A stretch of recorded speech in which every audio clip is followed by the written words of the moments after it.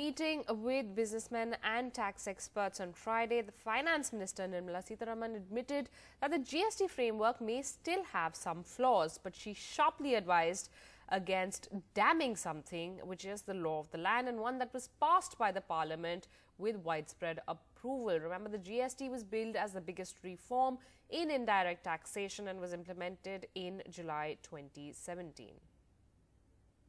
We can't just damn it. It's been passed in the Parliament. Yeah. It's been passed in every state assembly. It might have its flaws. It might probably give you difficulties. But I'm sorry, it's a Kanoon of this country.